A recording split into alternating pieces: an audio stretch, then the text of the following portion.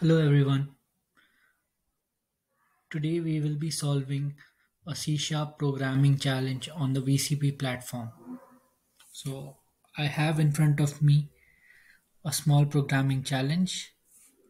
You're given an array and you're asked to build a set containing the LCM of every pair of adjacent elements present in this array, and then find the maximum element that is present in this set. Now, open in front of me is the statement on the left side, and the code editor with the default code stub right here. The compiler is already set to C sharp. This problem tests if somebody can implement function well or traverse through arrays well, etc. in C sharp. So, without further ado, let's get started. So, as I can see here, I have the function description which gives me the prototype for the function and the return type, and I can see that it matches the type here. I can check the input format right here to see what kind of inputs I will be expecting, and I can take a look at a couple of test cases right below in the sample test cases tab to understand the problem statement further. So as we can see, from this array containing four elements 1 3 2 4, we have to take the adjacent elements as 1 3, 3 2, and 2 4.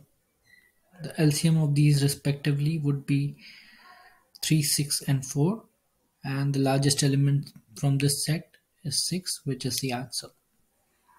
So I'll just enter this code very quickly right here, and then I'll try to run this code and see if it works. As you can see, it's passing all the test cases and the messages have been given. Now if I want, I can inspect these test cases here to see what is the input, the output, and the expected output for the first three sample test cases. I can also try to insert a custom test case right here in this tab next to it in case I want to use it for debugging.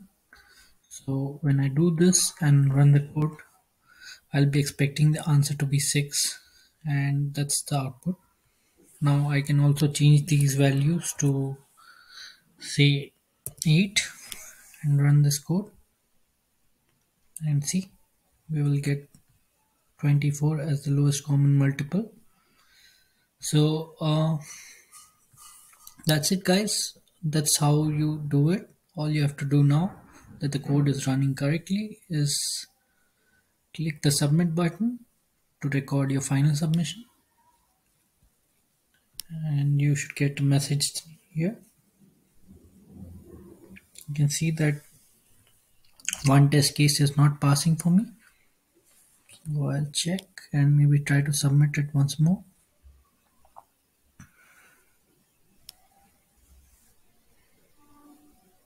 And now all test cases are passing.